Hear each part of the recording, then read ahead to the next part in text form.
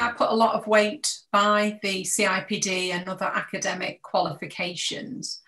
But when I'm hiring people, it isn't a barrier. It's something that if they haven't got it when they join the organisation I'm with, I tend to want to support them to take that route.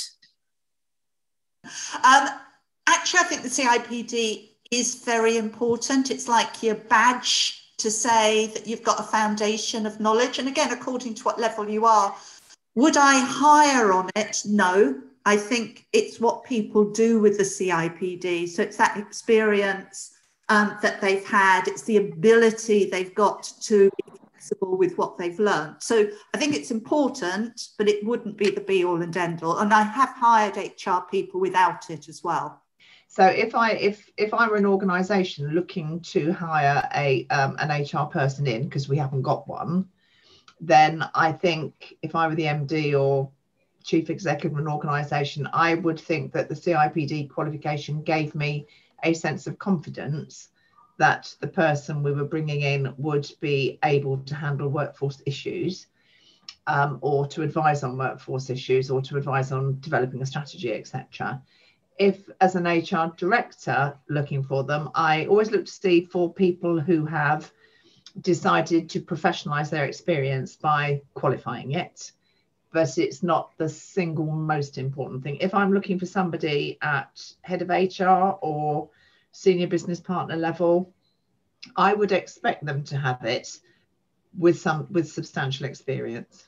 I think what it gives you is access to some fantastic resources, and I would support anybody in joining it, but it wouldn't stop me from recruiting somebody if their experience was great. Genuinely don't. I support people if they choose to have that in terms of supporting their career development. I genuinely think it has greater value now, earlier in your career. So I think from a personal confidence, personal gravitas, personal credibility, personal desire point of view, I'm fully supportive of people learning things and progressing in that way. But from a hiring point of view, I don't ever ask for it. I've done that myself, just because I think, especially for the UK recognised HR professional body, it's an important step that you need to take. I don't think it's actually essential for the role, personally.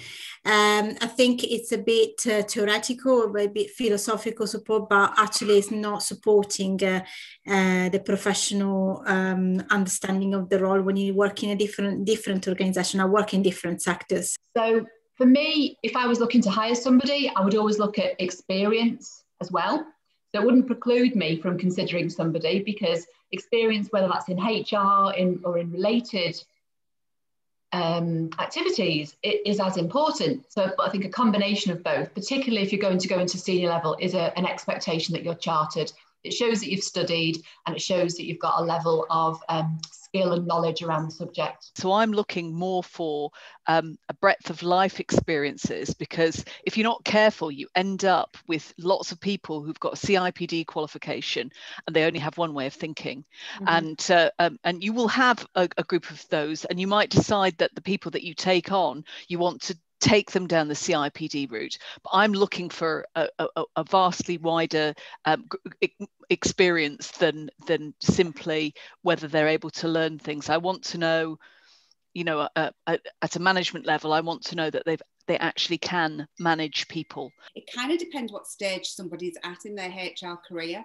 So with me, I didn't do any qualifications in HR, got to HR director level, big brand names, huge organisations, complex jobs, and I didn't have a single qualification, because I developed through my experience and really good mentors and really good training. What I would say is it depends on the role. Obviously, if you're coming in as an administrator, the skills I'd be looking for would be administration and attention to detail and accuracy. So I wouldn't be that concerned if you didn't have that, if you had that experience. So for me, and even having said that, I think even as you go higher up the ladder, if someone had 25 years experience and didn't have a CIPD qualification, for me personally, it wouldn't make a difference.